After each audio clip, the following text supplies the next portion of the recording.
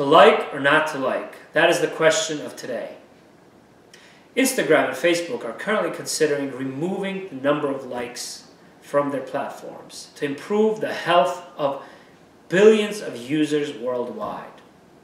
And in this video, I want to provide some suggestions to Instagram and also to you, my friends and fellow users of social media. First, from an all-out perspective, if I were to remove the number of likes, then I would also remove all metrics, such as the number of views, the number of followers, and so forth. Because with just the likes removed, there would be other metrics that users would start to chase and compete and continue to consider their worth to depend on the number of likes or number of followers that they have or friends that they have on social media. So remove all metrics altogether. Number two, compromise by following the LinkedIn example and offer the number of likes as subscription-based only access in such a way that users would have to pay a subscription in order to get access to that data and that information, like the number of likes, number of followers, number of impressions. That would allow many businesses who are serious about metrics and analytics and growth to invest in that capability that you would have, and also may increase your revenues as well.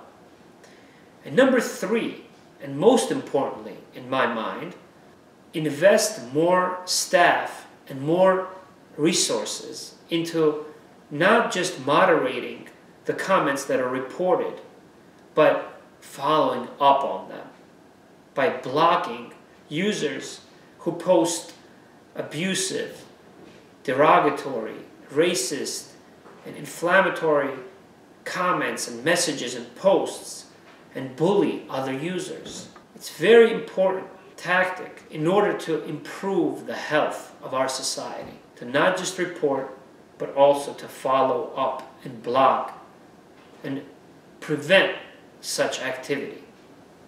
Now, what are some of my suggestions to Instagram? Create more contests or incentives for your users to like each other's posts and content more. Make it a hallmark tradition to like each other's posts on your platform. Remember, the Hallmark greeting cards are one of the most positive associations that we have around holidays that help us celebrate each other, express our sympathy, our empathy, lift each other up, recognize each other for our accomplishments and so forth. So rather than making a social media competition, make it a Hallmark tradition. Create contests for your users or different types of incentives in a creative way. Now, what are some of my suggestions to all of you, my friends and fellow users of Instagram and other social media? It's very simple. Like more content. Like more posts, regardless of who they are from.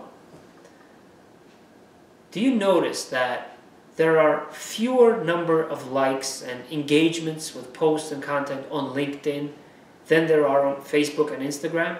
Yes, it's increasing, but LinkedIn, which is used by 700 million users worldwide, symbolizes our professional world. And our professional world is quite competitive across different industries. In fact, it's becoming brutal. And that is an unmet need in terms of the health of the society and the health of the professional world.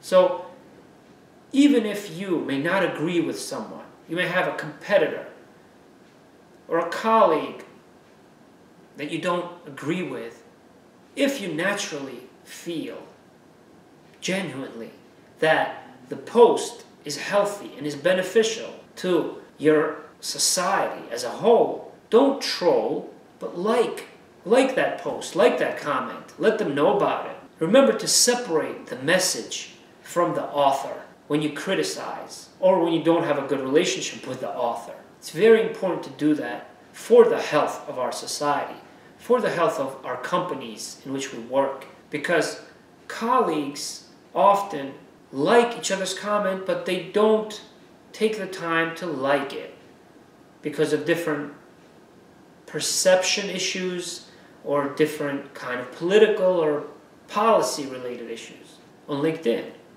Instead, be more generous with your colleagues, with your friends, with your social media connections, and like more content from each other.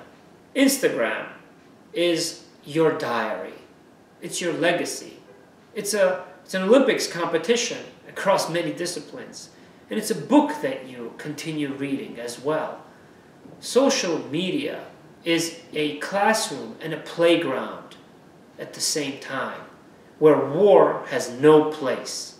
Remember to embrace the chance social media gives you to stretch yourself and lift others, and learn how to use it in the right way so well that you can win by helping others win with the value and the education that you create for others. That's my message in response to the question to like or not to like on social media. Let me know what you think.